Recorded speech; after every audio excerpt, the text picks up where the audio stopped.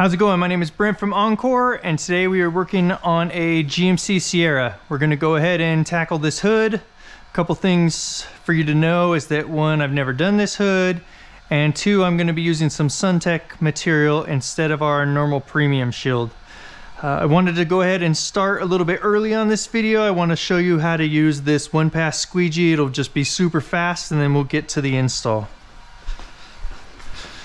So I found that going into the recesses like this can be difficult, so I like to squeegee the flat parts out like this, and then I'll go ahead and turn the squeegee this way to go through the recesses.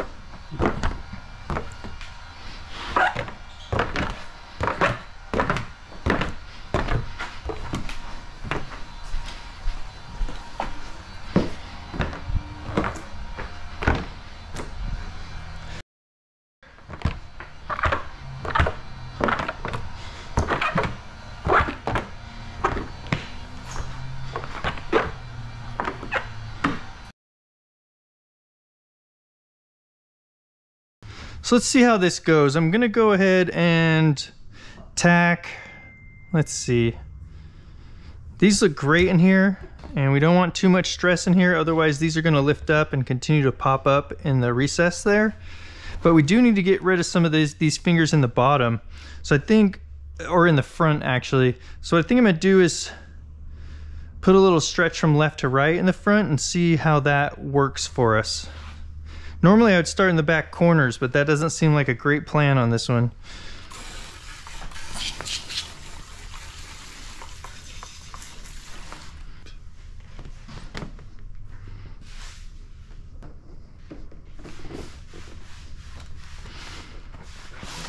All right, let's tack this one down.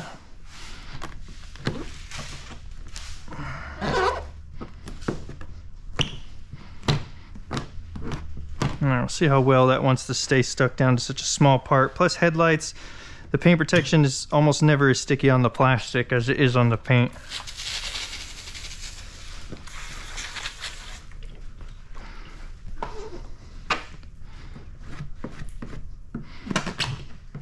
All right, just go ahead and come on over here. Getting a little bit of pre-tacking. That should be okay though. Okay, then I'm just gonna try and eliminate some of these fingers as well as make sure we don't have any coming across there.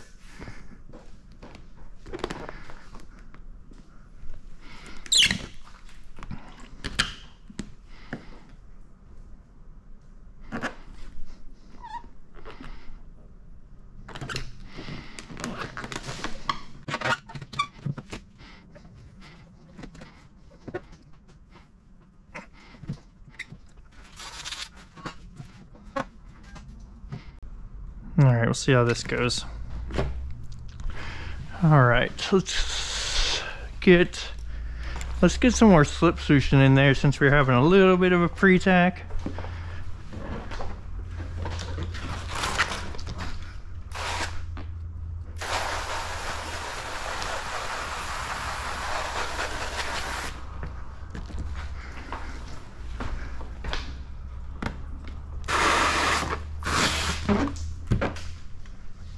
Okay. Make sure this is dipping into that valley without too much stretch on it. We're getting a lot of extra material in there. And then this is looking pretty good. That's going to be something we can deal with. That's not much of a finger.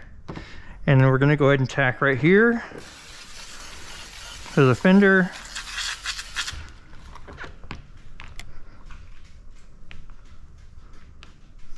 Okay, also keeping an eye right there, make sure we have plenty of extra material for that recess. Okay, let's go ahead and get that on the other side as well. Let's get rid of some of this pre-tacking.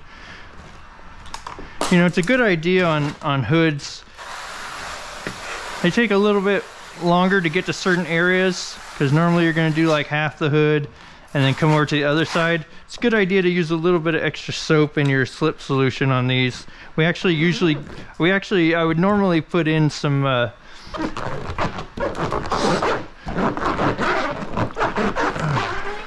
normally we keep an extra bottle for just for this situation.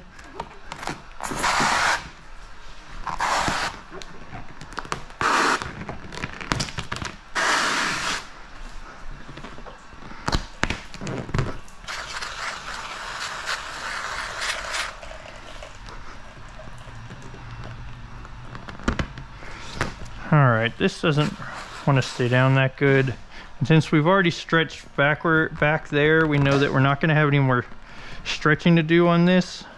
So I'm going to go ahead and put some tack on there, and then tack that to the back of the, or underneath of the hood, and then squeegee this part out. That way we don't have any issues with it popping off the headlight again.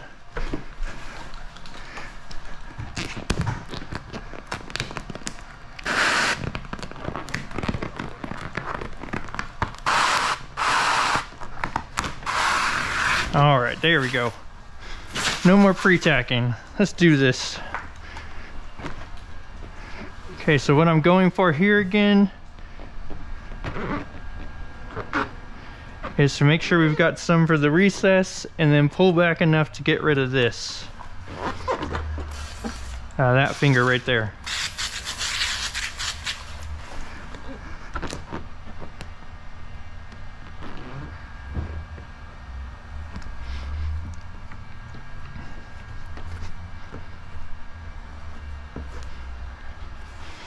All right, we're gonna get rid of a lot of these larger air pockets. That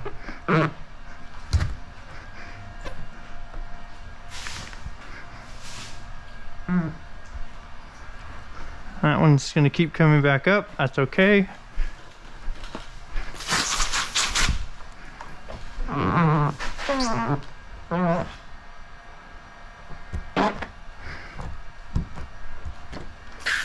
Okay. Go ahead and start squeegeeing this out. Let's see, what order do I want to do this in?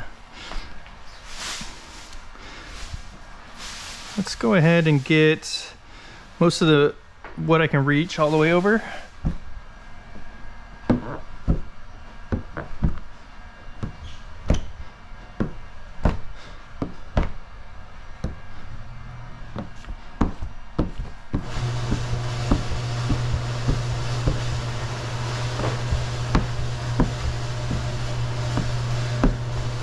All right, so pulling it this way with the squeegee will also help eliminate some of the fingers that were right here, and then bring it down into this recess, which I don't think we'll have any issue getting rid of. It also just wouldn't have hurt to go straight up with it. All right, let's go ahead and bring the rest of this center down. And I'm gonna go ahead and tack that part as well. Now let's see if we can get rid of a lot of this extra moisture or slip right now. All right, and then we'll go ahead and squeegee this out. So what I want to do here is I'm actually going to bring all of this, I'm not going to take much of this that way. Most of it's going to be brought towards me. Just make sure you get good even pressure when you're going over this ridge and then dropping down. And then same thing with through here. You want to hit that valley and then come up.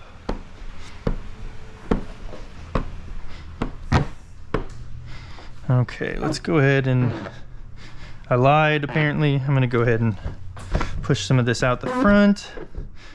Don't necessarily need to tack that down right away, apparently.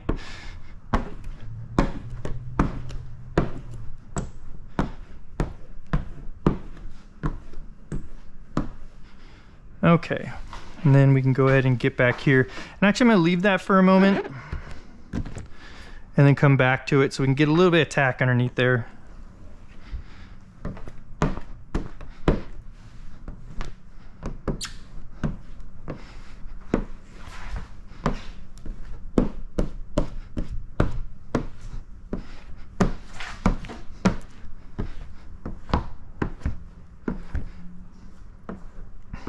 All right, so in this part, what I'm gonna do is get this back to stick down first. That way this doesn't continuously try to pop up.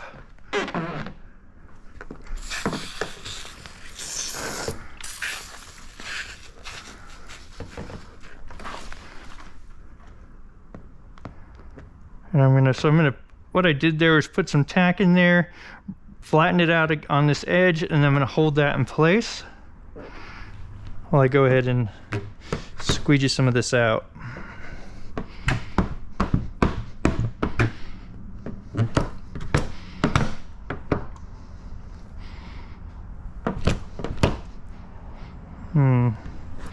A little bit of fingers coming up here on the side.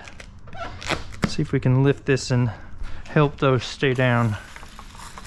So if you lift it up at all and you get some dry areas because they were already previously stuck down, you want to make sure and get either some tack or some slip in there. All right, we'll work our way down towards the front here. I am going to go ahead and see what I can get rid of this air pocket here. All right, that's looking good, and we'll just continue to work over this edge.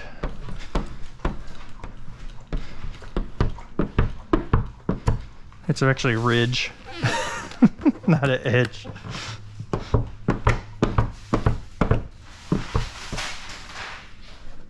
All right, I'm gonna leave that for a minute, and I'll put a little bit more slip in there. That way we can get the bulk of the other side out as well. And the reason for that is that part we can pull back real easy if we get some pre-tacking. This part's gonna be much more difficult if it's like in here somewhere to take care of that, to pull it back to get that pre-tacking out. All right, let's go ahead.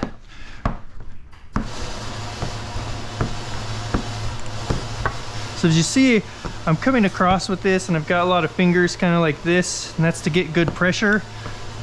If I'm coming this direction with the soap or if I'm coming this way with the slip solution, then I'm also going to put a little bit of an angle on the squeegee. That helps all of it, all the excess go to the bottom instead of trying to go over the top. This time, let's just try going straight up with all of this. See how that looks versus bringing it this way.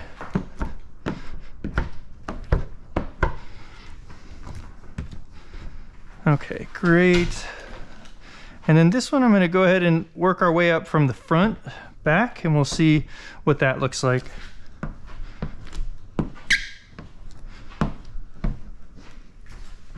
Let's get rid of some of this excess slip.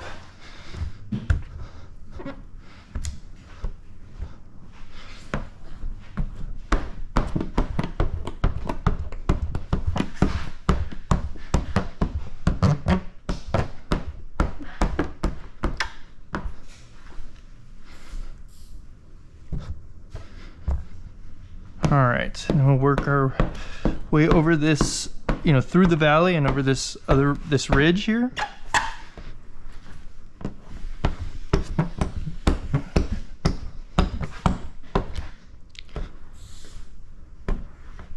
Oh no, I've got looks like potentially arm hair right here. Let's take care of that.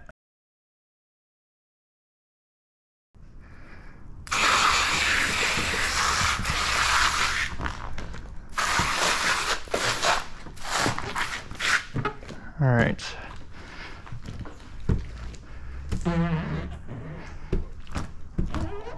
Okay, and leaving this untacked actually looks pretty good. I am going to kind of hold it right here in place and hold all this down while I'm working on the rest, in hopes that that will hold down on that edge and I'll be able to let up. It'll tack there, basically, is what I'm saying, while I'm working on the rest of this.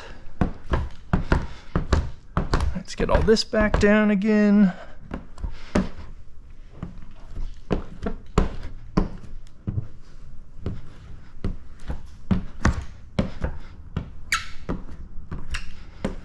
Okay, I like that. sure you get everything out of this recess. I could see it'd be pretty easy to leave a puddle in there, and we definitely don't want to do that.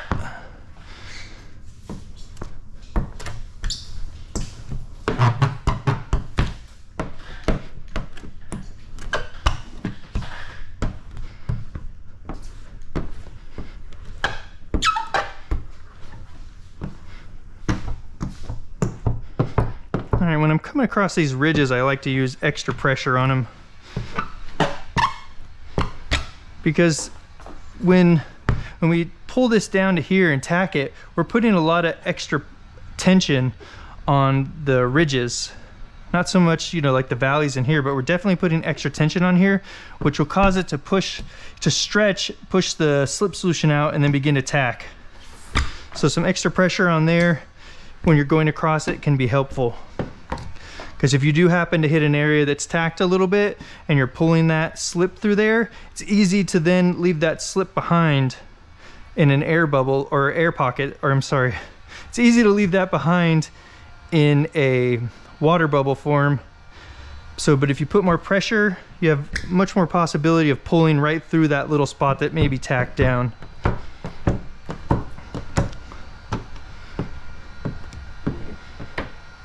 All right, I have my finger sitting over here, and that worked out real good for getting that to stick down.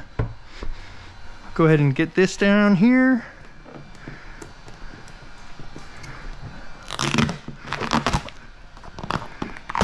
It definitely got some free tacking there.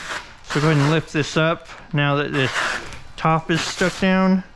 And we're not really gonna put much for tension on it, but we are gonna make sure that it's laying flat. I'm gonna go ahead and actually, let's put tack solution in here.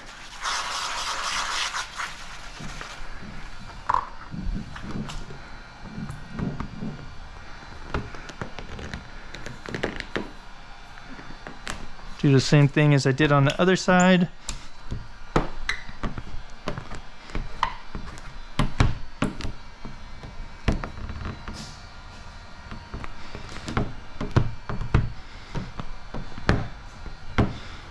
All right, let's take care of that valley on the other side. So another great pro tip is to use your race ramps in reverse and to stand on them when you're working on something this tall. All right, let's fill this up with some tack solution.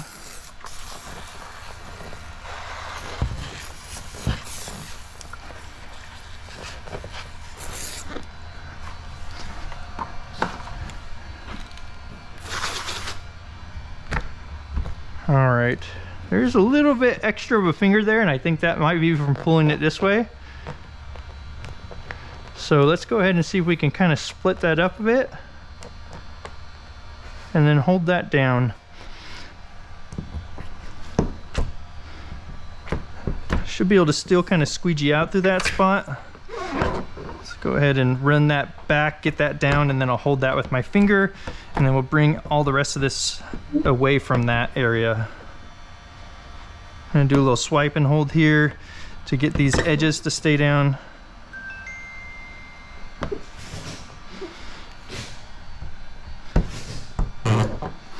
Hold down that little recess there. And then let's go ahead and take it over this one. I'll hold that down for a second or two. Okay. Just kind of fill in for any water pockets left behind while I'm waiting for this part to tack down. Everything feels good there. All right. Now I think there was a tiny, in that upper part, there was a tiny little recess and the material was popping up a little bit there. So let's get that down. And then we have a little bit here coming up.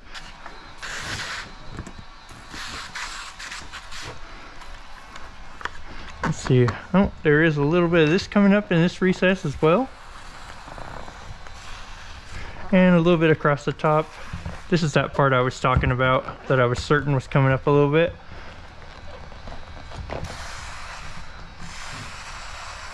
Okay. There's just a couple very minor fingers here. All that's looking good. All right. We'll We'll just go over the edge and hold. Swipe and hold. As you've probably heard me say, I don't know if you've watched the channel like a whole bunch of times.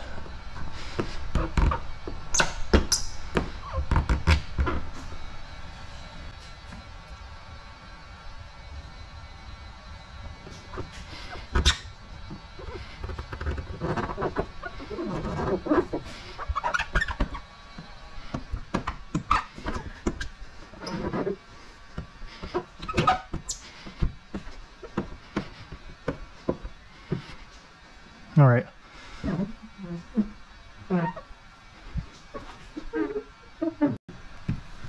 That feels great.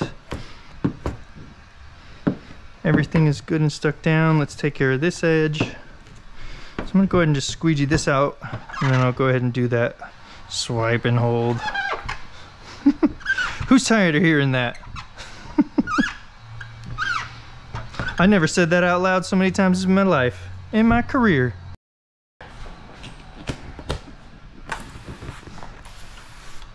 Oh, that's not the right stuff. All right, let's see if there's anything else not sticking down across this front.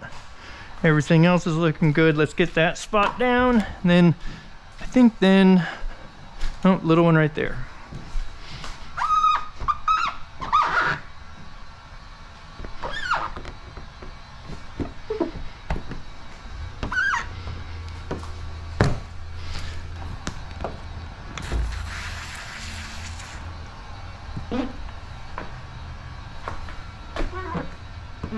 All right, that's all staying down good. Get this spot.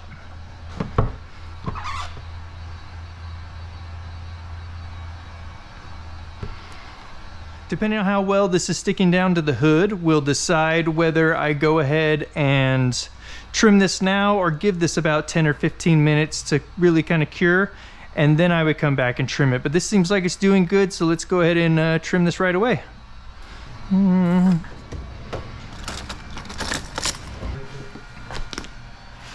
All right, so I got a pair of Olfa scissors here, and we're gonna go ahead and work our way across. Gonna leave about a 1/4 inch hanging over.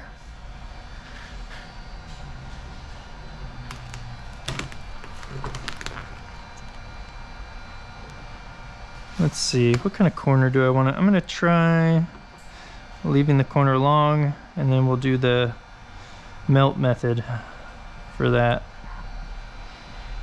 All right, so I'm putting some tension on it back towards me, which you guys have probably heard me say a million times.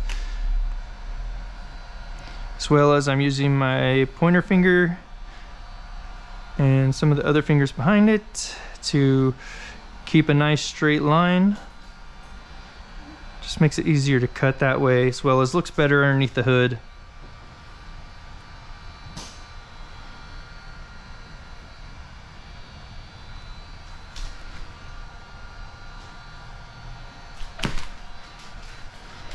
Okay, let's just go up, let's continue up and go up this side, then we'll start going across the top.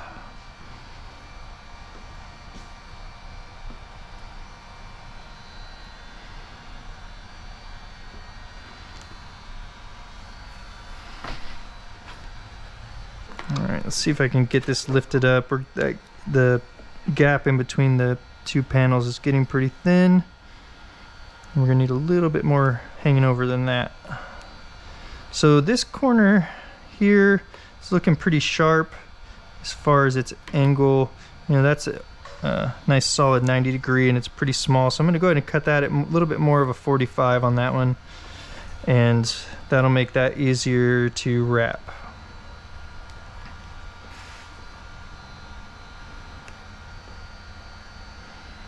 I got a little wide there. That'll be okay though. Pretty much nobody's gonna see the material on the back side. Oh, I still got a little finger right. Oh no, I don't. That's just a, I don't know if you could see that. It's a little bit of in the recess there, so I'm catching some light on it. Looks like a finger, but it's not. All right, let's see if I can do this left-handed now.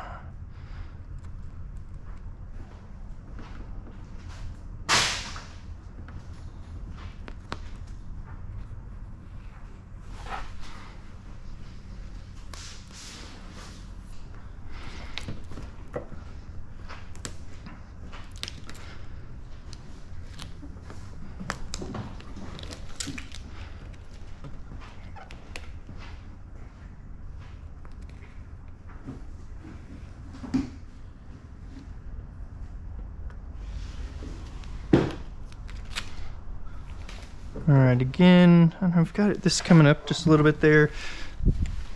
You know, like I said, this is my first time, or not my first time, no, that'd be a lie, but it's, you know, it's been quite a while, and I don't normally install this material. We might be switching over to them. So, you know, and this was a 72-inch roll that I had. Actually, the premium shield that we install doesn't come in a 72-inch roll anymore, so you have to use the Suntech from them, and that's why we've got this roll here. And 72 just happened to fit on the width of this really well. So, and we don't use the 72-inch a lot. It's not needed on a lot of most vehicles.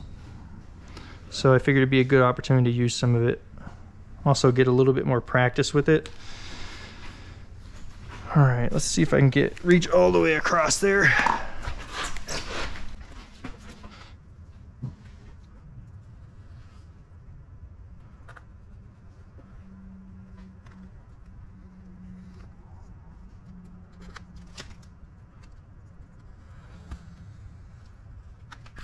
All right.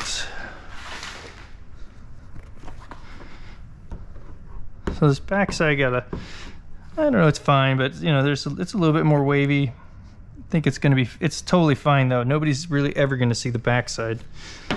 If they open the hood, there's definitely more possibility of them seeing the front side. Okay, let's go ahead and rinse these edges. Just one more time.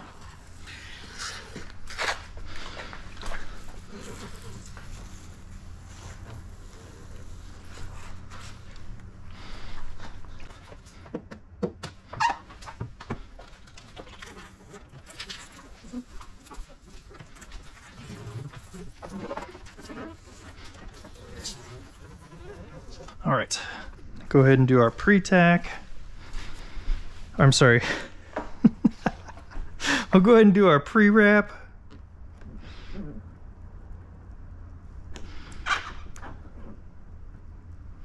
And I'll kind of just I'm gonna do this edge here. Maybe I'll stop at a couple spots and show you exactly what I'm doing, but this gets pretty repetitive here. It's pretty much the same thing all the way around, just wrapping the material around to the bottom, or at least to the side here somewhere, keeping good even pressure, and then putting a lot of pressure on it underneath so that that stays down.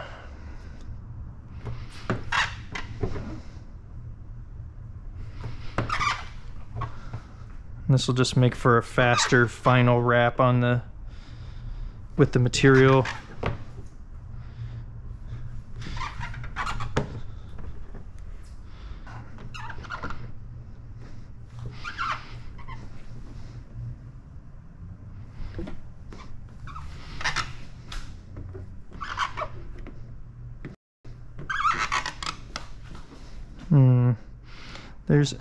Let's see. Now on this vehicle, you want to keep this part hanging over pretty short. And what I've got here is great. So if you do leave a little, quarter inch or a little bit less, you'll be in good shape. There's actually there's a piece of plastic here that you're going to bump into.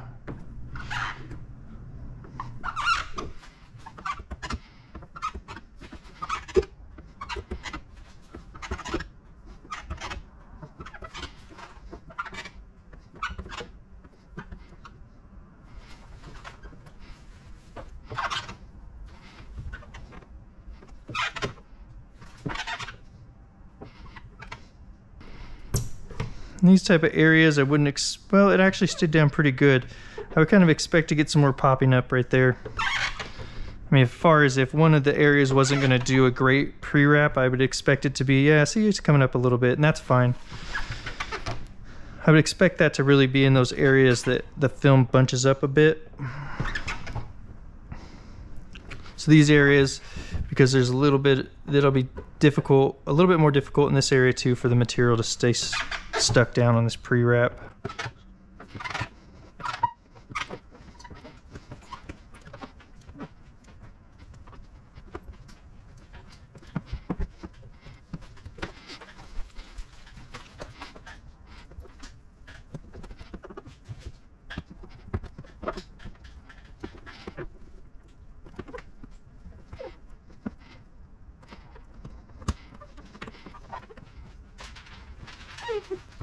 All right. You can keep going. I'm getting bored of pre-wrapping. So we're gonna go ahead and leave it like that. Awesome, well, I appreciate you taking a look. If you found anything useful, please like and subscribe, and see you on the next one. One more tip. If you're a little bit newer at installing paint protection film, it's also a good idea at this point to go ahead and dry this hood off. Wipe it down with your towel, dry that off. Be real gentle while you're doing it. You don't want to rub the material, you just want to wipe the moisture off. And what that's going to do is allow you to be able to see the hood a bit better, so you'll be able to tell if you left any water pockets behind.